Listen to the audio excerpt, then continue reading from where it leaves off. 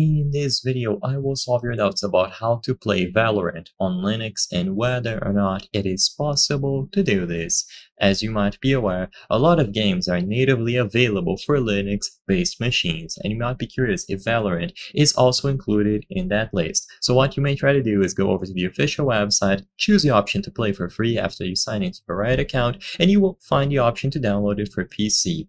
What they failed to mention, however, is that this download option is only natively working for Windows. So as it stands today, what is the state of Valorant for Linux? If you download it from here, or if you use a third-party service or launcher to download it, can you get it to run?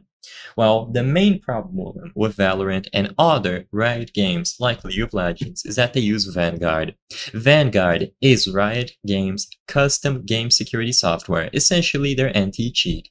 This anti-cheat acts on a very security-based level, so essentially it needs access to a lot of stuff on your computer. I won't go into too much technical detail because I'm not knowledgeable either, but to keep it simple, because of all the security measures that it takes and all of the permissions that it needs, it is incompatible with Linux. And because Vanguard is mandatory to play any game made by Riot, including Valorant, it is basically impossible to get it to work on a Linux-based machine. So as you can see in this article, if we look for Linux, nothing is found, and if we go over to the official support and we look for Linux, once again, 0 results. They don't support Linux, and unless an update in the future addresses this incompatibility with the anti-cheat, it is going to remain impossible. The only option that you have would be to dual boot with Windows, which is not a process that I'm going to go over fully in this video. I recommend that you do your own research, but if you have dual boot with Windows, you will be able to go into the Windows OS and in there download Valorant and play.